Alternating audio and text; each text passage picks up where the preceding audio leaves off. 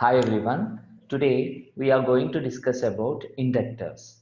Basically, an inductor is another passive element in electrical circuit. It is nothing but a coil or a winding which is wound on any particular thing. So let us talk about physical representation of inductor. As I have said you, it is nothing but a coil wound on certain medium. The medium can be an iron bar, it can be a mica, it can be an oil surface or anything like that. So this is how a physically an inductor looks when you go more deeper into it. So the inductance is the property of an inductor. So here you can see the windings or the number of turns. So and you can see the cross sectional area and you can see the length. Basing on these parameters, the inductance is given by L is equal to mu A n square divided by L, where mu is permeability of the medium on which the windings are being bound, whether it is an air, oil, or core iron, or silicon iron, or something like that. So permeability is going to be decided by mu. Area of the cross section of the inductor is going to be decided by A. The number of turns are designated by N, and it is equal to square of the N, and divided by the length, the total length of that element inductor. So L is equal to mu A n square by L is the physical representation of the inductor. So if you can take any element and make windings on it, by using this formula, you can find the inductance of that material. The circuit representation of the inductor is written like this, as like a coil, and the unit of inductor is, or the property inductance is Henrys. Now coming to the magnetic equations, or the equations which follow the inductor is the flux linkages. So whenever you pass current through any coil, there will be a flux produced and there will be flux linkages. The flux linkages are given by psi is equal to N into phi. So flux linkages, it is nothing but the flux which links with every part of the coil. As there are n turns, so there will be n number of flux linkages. So n into phi would be the flux linkages. But the flux is proportional to current passing through. Basically, we talk about an electromagnetic material. The flux is proportional to the current. So how much current you give, that much amount of flux is being produced. As you can see here, the flux linkage is directly proportional to the flux. So in place of flux, I write it as flux linkage psi. Psi is proportional to I. So in between psi and I, we come across a proportionality constant called psi is equal to L into I. So basically, as like in Ohm's law, V is equal to R into I. Here also we have flux linkages. Psi is equal to Li. So where L is called as proportionality constant. Now, after knowing about this, we'll come across how the voltage is developed across an inductor and how the current passing through the inductor is being found out. So we'll start it by using Faraday's laws of electromagnetic induction. V is equal to N into d phi by dt. But as like we have seen here, so V is equal to D, then goes inside V is equal to d by dt of N into phi. We have just seen previously like N phi is equal to psi. So I substitute psi in my equation. V is equal to d by dt of psi, but psi is equal to L into I, as like the last equation. L is the proportionality constant between psi and I. So that's the reason I keep in place of psi, I substitute L into I. We get a very important equation called V is equal to L into di by dt. This V stands for voltage across the inductor, and L is the inductance, and I is the current passing through the inductor.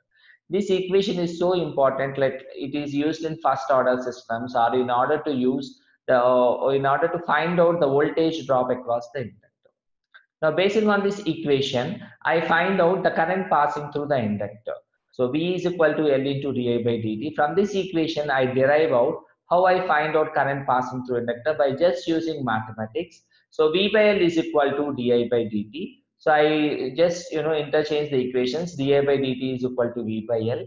I integrate the equation on both sides. So differentiation of the integration becomes I, and here V by L is there. So integration of V by L into dt. As L is a proportionality constant, it comes out. Here comes another important equation, which is called as the current passing through the inductor, which is given by I is equal to 1 by L integration of V into dt. So once we know voltage and current, we come across if they are connected in series, how the equivalent would be. If they are connected in parallel, how the equivalent would be. So in this diagram, you can see n number of inductors which are connected in series, like L1, L2, L3, so on up to Ln. When they are connected in series, the equivalent is L equivalent is equal to L1 plus L2 plus L3, so on up to Ln. So this is just like, series combination of your resistor. Now you can see here n number of inductors are connected in parallel. So it is given by 1 by L equivalent is equal to, as like the resistor goes, 1 by L1 plus 1 by L2 plus 1 by L3 plus so on up to 1 by Ln. Here I want to discuss with you very important concept, like in series current is going to be same and voltages are going to vary, and so in for series circuit we use voltage division method. So in the dual way, or in generally saying in an opposite way, in parallel circuit it is almost opposite to it. As in series current is same, in parallel voltage would be same. In series voltage varies, in parallel voltage is going to remain same and current is going to vary. In parallel we use current division method, and these topics are being discussed in the first video of the resistors. Now after that, what is the energy stored in an inductor? So inductor is an element which stores energy. So it stores energy in the form of magnetic field, because we are getting flux, which is a magnetic flux. It stores energy in the form of magnetic field, and it never dissipates energy in the form of heat like a resistor. And the energy stored by the inductor is given by the equation, which is equal to half Li square. So the energy units are joules because it stores energy in the magnetic field. And in future videos we'll see like the power in the inductor is going to be zero, as like you can take it as a statement here, the power in the inductor is zero. In the future, whenever we deal with AC circuits, we'll discuss like why the power in the inductor is equal to zero. So now let me conclude with everything. So inductors, the voltage across the inductor is given by L into di by dt, and the current passing through the inductor, here initial conditions are given. So whenever current passing through the inductor is given by 1 by L integration of V into dt, you can say the second term. And what is the DC equivalent? Whenever we give a DC supply to an inductor, it becomes like a short circuit. Regarding to this, you'll study about it in your first order systems. So when they are connected in series, what happens? When inductances are connected in series, it becomes L1 plus L2 plus L3, so on up to Ln.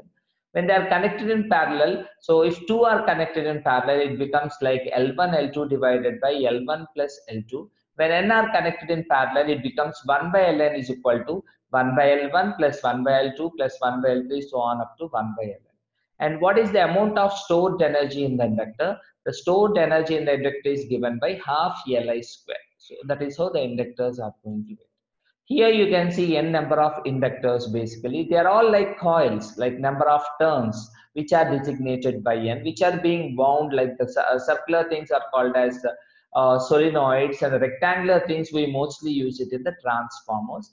And the inductors play a major role in your fans, in your motors, in your electromechanical devices actually.